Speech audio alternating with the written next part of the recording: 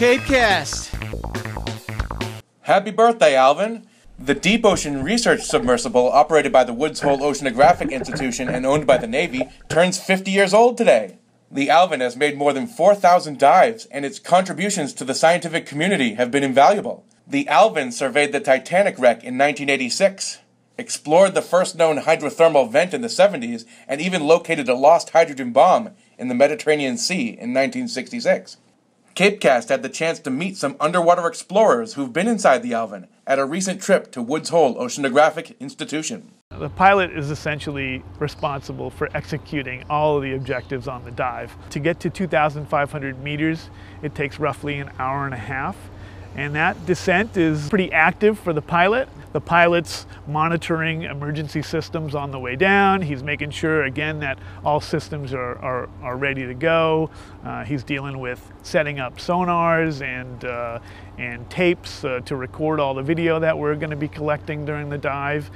When you're down there, you first get in, it's pretty tight, and there's feet and arms and legs everywhere, and you get pretty friendly with everyone. And you're in the sub, and there's certainly this excitement to get to the bottom, and this anxiety to get down there and get your work done. Again, you know, a lot of the scientists who come out with us have spent a lot of time working up to this point to get down to the bottom. Many of them have never been down to the bottom, so they're obviously excited to see what it looks like down there firsthand.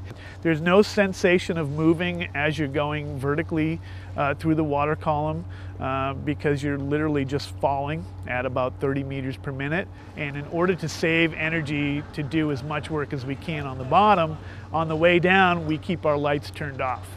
So you can look out the window and you're not going to see a whole lot, it's just dark out there. But if you are paying attention, as you descend through the water column, you do disturb some microbiology, and you can tend to get a pretty good light show from these little things and a thing called bioluminescence. So it is pretty interesting. It's just been a real joy to be a part of the group and operate the vehicle. So I am a scientist here at the Oceanographic Institution, and I have been using Alvin for my research since 1986.